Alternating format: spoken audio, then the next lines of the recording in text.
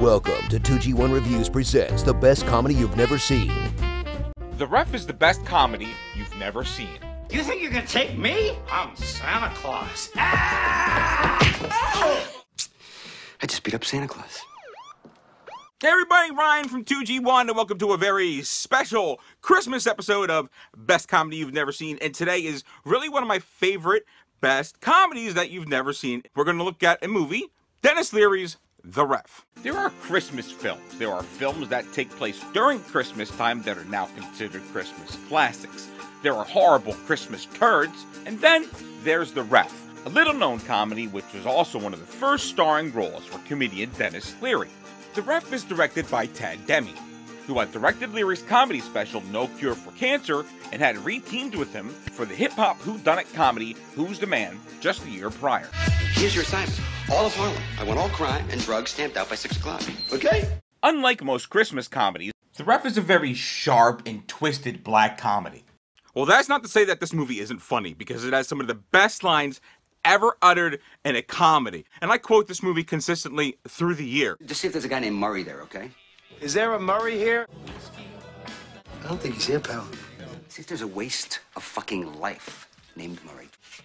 Is there a fucking waste of life named Murray here? Yes.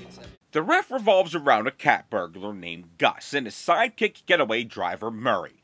Gus is robbing the safe of some super hoity-toity mansion looking to get a huge jewelry payola. Now, Gus is a natural with the safe, but this job almost immediately becomes a nightmare. Jesus. Cat piss.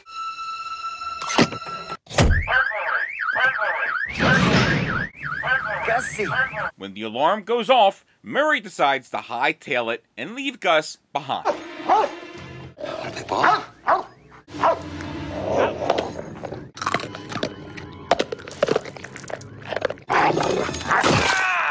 On the flip side of the coin is Lloyd and Carolyn, a miserable married couple, played by Golden Globe winner and Academy Award nominee Judy Davis and Academy Award winner Kevin Spacey. Carolyn starts many activities, but never seems to finish anything. Photography courses, existential philosophy courses, Scandinavian cooking At classes. least I go after my dream. Somebody who takes photographs of lutfish to prove the nothingness of being. She also cheated on Lloyd once, something Lloyd just won't let go of. It just didn't mean anything to me. It shouldn't even be counted as an affair. If you have oral sex too, I'll go wait in the car. Ow. Lloyd's big flaw, according to Carolyn, is that he's a mama's boy who has no backbone when dealing with the woman. We're in servitude to his mother for a loan she's charging us 18% interest on. We personally own nothing. We took out a loan. You took out a loan from Satan, Mom. I guess the marriage really needs a lot of work if you have to go see Dr. B.D. Wong on Christmas Eve. Wow, they seem fun. I hope they have me over for some eggnog and some passive-aggressive Christmas hilarity. Gus is running out of options because cops are putting up roadblocks everywhere, and Murray, his getaway driver, just took off on him, so he has very little options. Gus ends up taking Lloyd and Carolyn hostage at a convenience store. Okay, I said take me to your fucking house, all right? We'll drop you off wherever you'd like. Believe me, we're not heroes. I can vouch for that. Lloyd is no Enough. hero. What was that laugh? You don't know. He's no hero, I can vouch for that. That's a lot! But Gus quickly finds out that these hostages don't care if there's a gun to their head. They just want to continue bitching back and forth at each other. Stop sign. My fault. There was no stop sign. Oh, yes, there was. And yes, you did. You didn't even see it. I hijacked my fucking You parents. listen to anybody. Lieutenant Huff here. The police department is led by Lieutenant Huff, played by Raymond J. Barry, who seems to have the respect of his men, but not that of the local community, especially Bob Burley, whose mansion was just robbed. Huff learns about a tape that may have the identity of the robber. State police. Is that necessary?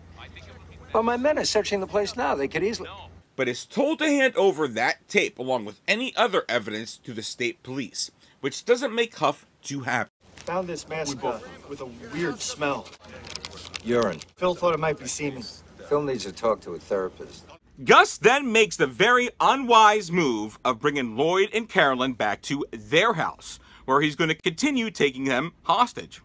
Gus is in the house for all of 5 seconds before he starts to realize that kidnapping this couple may not have been the best decision. I said I run it, I didn't Oh, say I come own it. on, I am Lloyd, the man. The only person who yells is me. Why? Because I have a gun. People with guns can do whatever they want. No guns, no yelling. See? He ties up the couple, but the constant bickering between them almost drives Gus to the point of shooting them both and probably himself. The biggest monkey wrench of the night is that the family is hosting Christmas Eve dinner for Lloyd's mother, brother, and his family. Hello? Caroline? It's Connie. We got a little held up.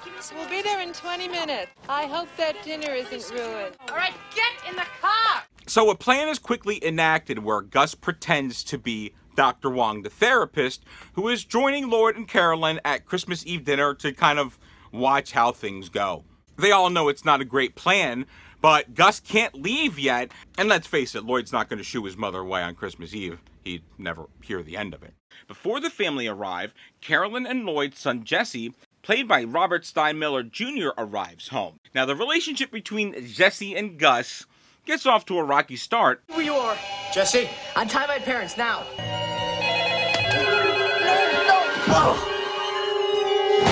The point is, in order to get this rope... So the movie switches back and forth with Lieutenant Huff, who seems to be the only one who is taking working on Christmas Eve seriously. The other cops, they are enjoying their time working by watching It's a Wonderful Life.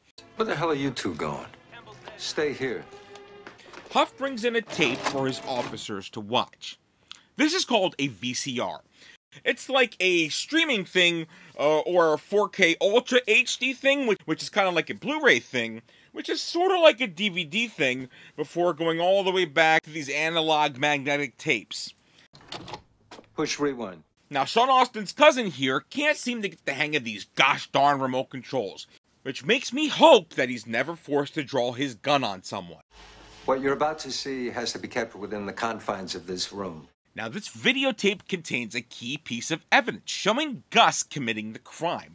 Huff wants his men to watch the tape a few times before he gets his search going. And then I realized at this point, I'm actually going to have to point something out. Huff rewinds the tape so his men can watch it again. With the video cassette, as the film progressed, the magnetic tape spooled from the left side, which was the unplayed side, to the right side, which was the side that was already played. At the end of the film, all of the magnetic tape would be on the right side. Your VCR would then have to rewind the magnetic tape all the way back to the beginning so you could watch the film again. It's why Blockbuster was well known for their Be Kind Rewind program, which basically meant if you didn't rewind their movies, they would charge you $1. Some county prosecutor guy? One of the cool things about videocassettes was you were able to tape things on them. Let's say you were going out on a Friday night, but didn't want to miss an episode of Mr. Belvedere or Sledgehammer. You could pop in a VHS tape and program your VCR to record your show, so you could watch it later at your convenience. Unless you were my mother, who never figured that out.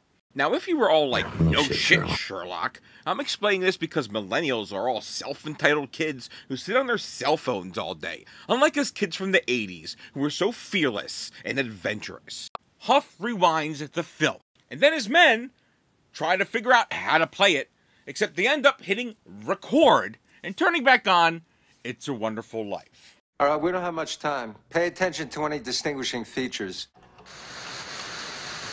So what happens when someone from the prosecutor's office turns up for the tape? I don't want any plastic. Lieutenant I don't Huff. want any ground floors. I believe you have some evidence in your possession belongs to the county prosecutor's office. Well, they only get Jimmy Stewart. That and a very disappointed Lieutenant Huff. A plan is quickly enacted where Gus pretends to be Dr. Wong, the therapist, who is joining Lloyd and Carolyn at Christmas Eve dinner to kind of watch how things go. As this is a very dark comedy, I always appreciated that the film did not deteriorate into some slapstick film, especially because of the situations that come on during the third act. Speaking of which... Lloyd's family arrives, which includes Golden Globe winner Christine Baranski and Tony Award winner Glynis Johns, who played Lloyd's sister-in-law and mother respectively. These people aren't very nice, and it actually has Gus feeling bad for Carolyn and her treatment by the hands of her in-laws. Caroline? You see, Dr. Wong, the simple truth is that she's a nasty, selfish woman. She has ruined my son's life. Lady, why don't you just sleep with him? Let us all off the hook. Hell, Gus even feels bad for the mama's boy. My first response to my mother's offer to live here was absolutely not. Lie. We were sitting in our bedroom on 78th Street. We were smoking a joint, and I said absolutely not. I have had enough. Sex and drugs and Sit down enough. and shut up. As the night unravels, the family starts to not like Dr. Gus's hands-on shut the fuck up approach, but Gus's effect on Lloyd and Carolyn actually has the duo defending each other for what has been the first time in years. It's the same What situation. difference does any of this make now? You're getting a divorce. Mother, is it possible for you to shut the fuck up for 10 seconds? Don't talk to me like that in my own house. You know what I'm gonna get you next Christmas? A big wooden cross. So every time you feel unappreciated for all your sacrifices, you can climb on up and nail yourself to it. At this point, Gus just kind of sits back. He's absolutely mortified. He just wants out of this house, and suddenly he's stuck in like a sitcomish drama. So what can come next? Hey. Well, how about J.K. Simmons, the blackmailed commandant of Jesse's military school, suddenly showing up and ratting Jesse out for being a 16-year-old con artist who's blackmailing him with, like, photos with him and a prostitute or something. I'm Lieutenant Siskel from the Academy. Is there some trouble? Yes, and I couldn't let it wait any longer. And not only that, but the cops are now closing in on the house, ready to arrest Gus. So what happens? The family enacts a plan to save him. Why? Okay, fine, then we can hide you. We can hide you anywhere. Oh, I know, the hope chest. We'll put you in the hope chest. Take me in the castle. Forget about it. Path through the woods. Jesse, quick! Take Gus to the path through the woods. Well, what do you want us to do? Turn him in? I can't spend my whole life sending everybody I care about to prison. I don't know, because they've all come to love this cat burglar with a heart of tobacco. For tonight's curfew goes in... Because it's quicker. Not the way you... Down at the docks, Gus is able to reunite with Murray, who has acquired a boat, and thusly able to get around the roadblock and the duo escape. Actually, the original ending had Gus turning himself into police to show Jesse that you can be good or something. I never saw the original ending because test audiences hated it, and so they got rid of it and had the happy ending where the thief gets away. Now, The Ref wasn't exactly a failure. It grossed $11 million, but this is on an $11 million budget. Dennis Leary's career would continue to actually take off as he started to star in Sandra Bullock movies, Pixar cartoons, and hands down one of the best films from the 90s you never saw, Suicide Kings.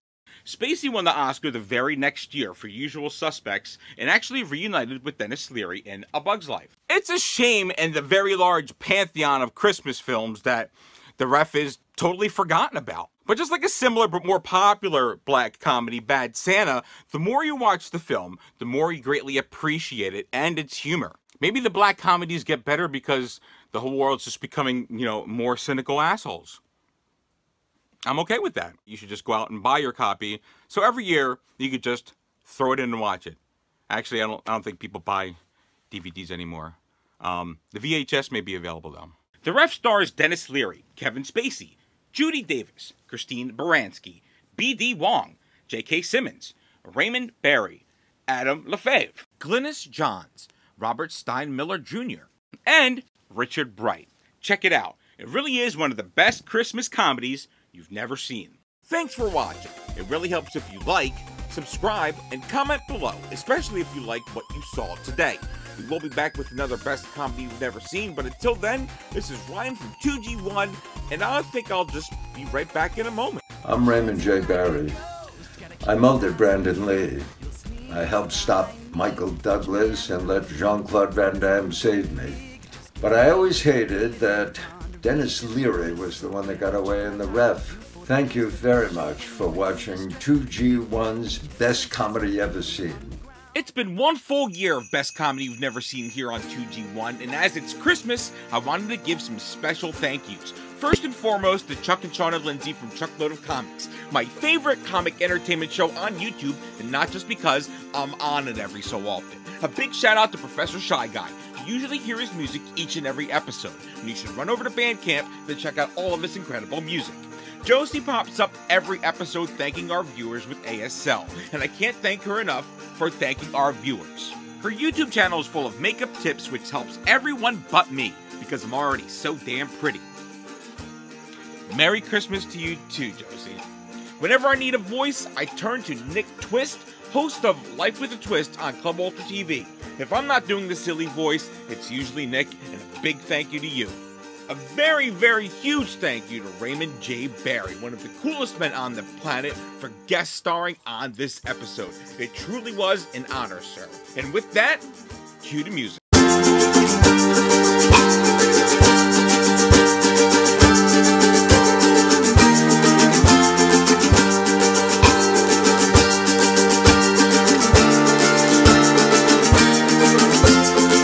Yes, your Christmas wish came true. You're to be out of here the day after Christmas. Bob. Yes.